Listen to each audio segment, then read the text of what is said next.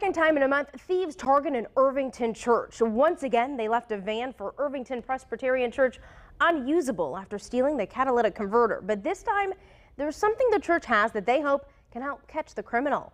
Fox 59's Mike Sullivan spoke to the church about their plans now.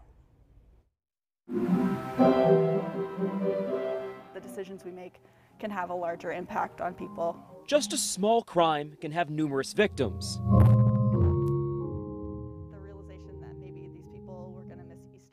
After having been away from church for over a year, it hit pretty hard.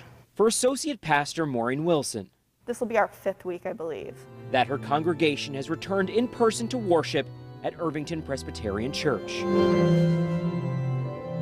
They sat in pews a couple behind me. They were really excited. Especially their vaccinated seniors, some of whom they weren't allowed to leave their rooms. Instead, resorting to watch Wilson's virtual worship at their nursing home.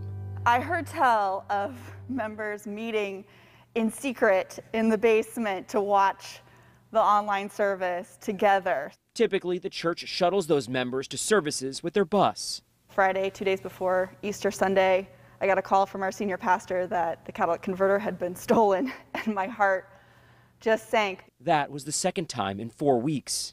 We have pictures of this truck from the security cameras. What appears to be a white pickup. They were in and out, it seems like under 4 or 5 minutes, knowing what they were doing. Yet what they didn't realize was the consequences of those actions. We have members who volunteered to drive out to Pendleton to pick them up, bring them, and then we'll take them back. And sadly for now,